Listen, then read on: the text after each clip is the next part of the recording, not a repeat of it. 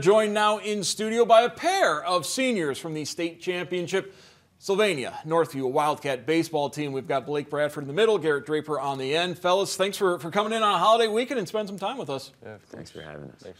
Let's go back to a week ago. Going into that game, what was the mood of the team? I know we've talked throughout the season about how loose this group was. It didn't seem like you guys felt pressure at all. Was there pressure going into the state championship game? I don't think there's as much pressure as everybody would expect. It was our first state Final Four appearance, which people would think that comes with pressure, but in reality, I mean, we were playing as the underdog. Underdogs don't have any pressure on them. We embraced that underdog mentality, and we just went out, played our game. As our coach Sparka said, he goes, don't make the moment any bigger than it is. We played the game of baseball just like everybody else.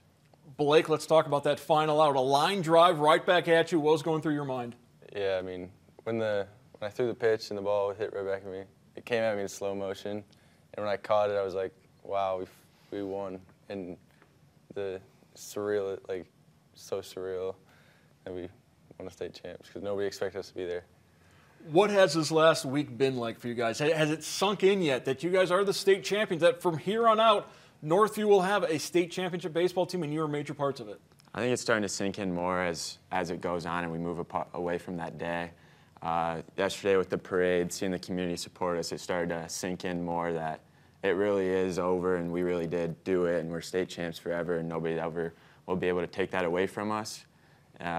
I wish that we could play together again as Northview Wildcats, but going out on top made it worth it. And Blake, I mean, you were part of the senior class that you guys have been playing baseball together for a long time. To win a state championship with guys you've grown up with has to make it even more special. Yeah, I mean, me and him, I've known him forever, as well as all the other seniors, but it's just, we never imagined that it could be, I mean, we imagined maybe being possible, but never imagined that it actually happens. Garrett, when I talked to Coach Sparka about Blake, he said Blake is the most competitive person he has. Give me an example of Blake's competitive nature.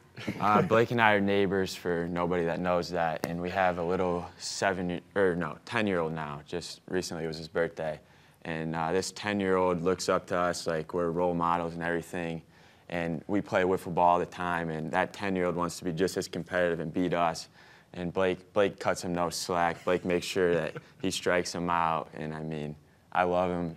He loves striking out the little kid. The little kid loves it, so it's awesome. I think that's one of the cool things about yesterday with the parade and the pep rally, the fact that you had the Sylvania Rec League, Little Leaguers out there with you guys, and the way they're looking up to you. What OHSA always talks about, you never know the little eyes watching you, and that was a great example of those little eyes watching you and how much of a role model you guys are becoming. Is that something that you feel, is that something that maybe you had when you were growing up, looking up to the older generation of Wildcats? Yeah, for sure. I mean, everybody always looks up to going to where you're going to go to high school. Everybody always dreams of playing in a state title, winning a state title when you're 8, 9, 10 years old. And I know that's what those little kids are dreaming of. They're chomping at the bit to one day be in our shoes, to have an opportunity to play for a state title. And I know that we're making an influence on them. So, tell me a little bit about the sombrero that has made an appearance throughout this run in the postseason.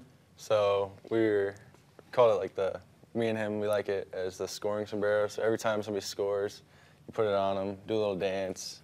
And it started one game just right before Cinco de Mayo, and we won the game 13-3 and just stuck with it because we were winning, so why not?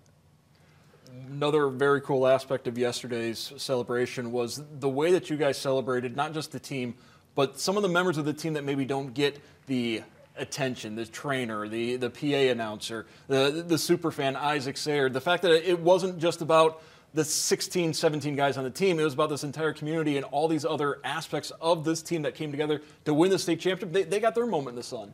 Yeah, for sure. I mean, everybody always wants to focus on the team that won the state championship. Very little times do they focus on the community as a whole.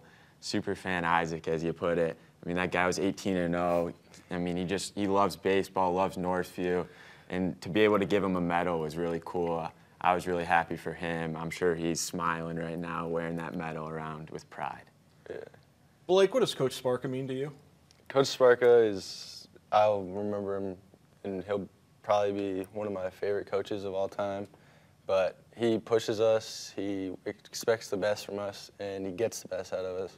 because he loves us so much, and he just cares. So we all know it. It's been such a memorable week for you guys. Let's close with this.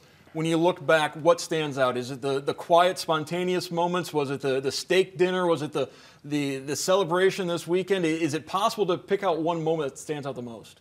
I think for sure it was the quiet, spontaneous moments. The night of winning the state title, seeing the community show out in Sylvania at our high school at 11:15 at night. I mean, to see everybody show out, support us, people that we haven't ever gotten the chance to meet or thank, it was unbelievable. Yeah, I mean, all the people that couldn't go to the game or had something else going on. I mean, it was a far drive.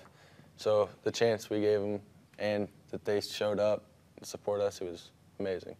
All right, thank you very much for an amazing run, this Northview Wildcat baseball team. Our guests tonight have been Garrett Draper and Blake Bradford, able to spend a little time with us on this holiday weekend, and we certainly thank you for that. Guys, congratulations once again, and best of luck in the future. Thank you.